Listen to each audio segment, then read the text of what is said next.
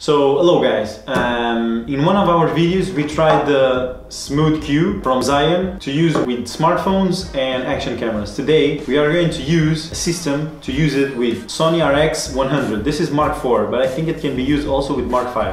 So I'm going to show you how to disassemble this and adapt this counterweight that you can buy from any mechanical gimbal to use with this gimbal and the Sony RX. So let's do it. Let's disassemble this one and start the assembly of our setup. This is a very easy do-it-yourself fix at home to use the gimbal with the Sony. So let's start to disassemble the gimbal to use this. First we need to take this little rubber that is in here that gives access to the screws on the bottom. We use the screwdriver and we take them out like so.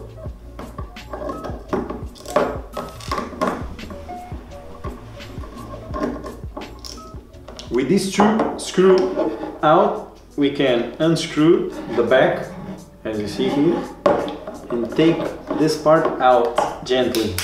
That's it. We have another screw, let's take it out. It's not that complicated. So, take this out. So, now we unscrew this part out, and that's it. So now you have this piece, and this piece. For the system that we are going to use, let's save this one, we are not going to use. Let's save this to use with when we are using iPhones or smartphones and action cams. So now we have our counterweight. Like I said before, we took this out from the mechanical gimbal. It has a counterweight. This is around 190 grams. If we shave out 15 grams out of this, it will be perfect to use with the Sony RX. We already weighed everything, but like this it will work. So we have a screw that goes here and passes here, and we can use the piece that comes with the gimbal to secure the camera. Because when we open the locking system from the Zhiyun in the vertical way, it fits perfectly and it holds really well the Sony RX. So we are going to use this. The only thing that you need to be sure is that this screw is enough to secure this piece in here, like so. So let's start the assembly of this one. We already disassembled the gimbal, so let's start to assemble this with the counterweight and the pieces from the gimbal. It's really easy.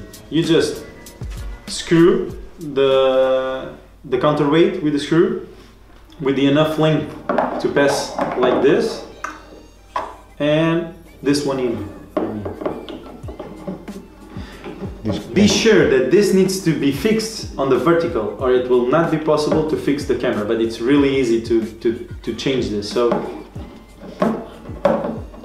like so, and it's done. Now we are just going to reassemble this.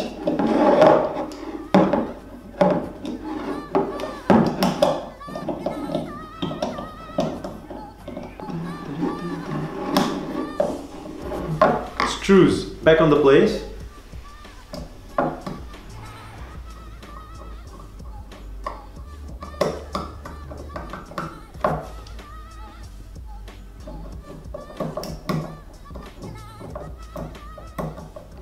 Myślę, że był.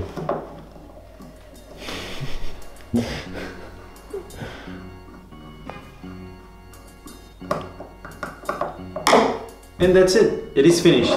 We can now install here the camera to try it. As you can see, it's really clean and it's easy. We turn on the camera because we need to balance this, and we install it here. Just like a normal smartphone. We just install it here. And as you can see, it is assembled and it is centered. So as I told you before, it has a little bit of extra weight here on the back that we are going to take off, and we will update this. So, but next time it will be like this. But as you can see, we can turn it on and voila, it is working, and it works perfectly. I can do whatever I want. Look, as you can see, it's working perfectly. Of course you can feel the extra weight, but it's working, and for a gimbal of this price, it is amazing that it can do this. So this Zhiyun of around 100 euros, more or less, depends on the places where you buy, at this moment works better than our previous gimbal, the Nebula 400.